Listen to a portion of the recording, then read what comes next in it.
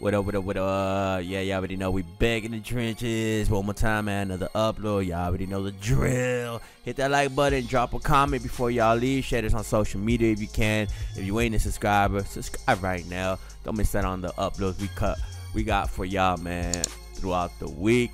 Filling y'all in with information, any beef, any rare lives that we catch. We put them on the platform. Goon City TV be that. You know, we got y'all. Let's get to it. We over here with Wooski, man. Wah.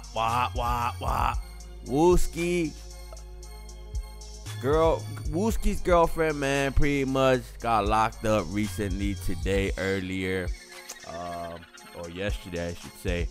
She was locked up, it seems, for a couple charges. Unlawful use of weapon, aggravated, vehicle loaded, offense, driving with suspended license. Her vehicle had many citations and violations that they gave her tickets for.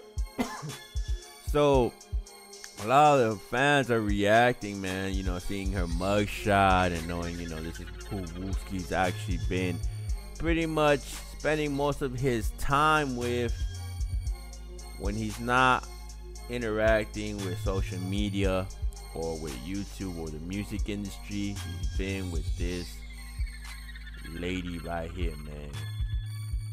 So also another thing that the fans are kind of coming to conclusion, or they're have some theory that unlawful use of weapon could have been Wooski's if Wooski was with her in the vehicle when they got pulled over and she took his charge.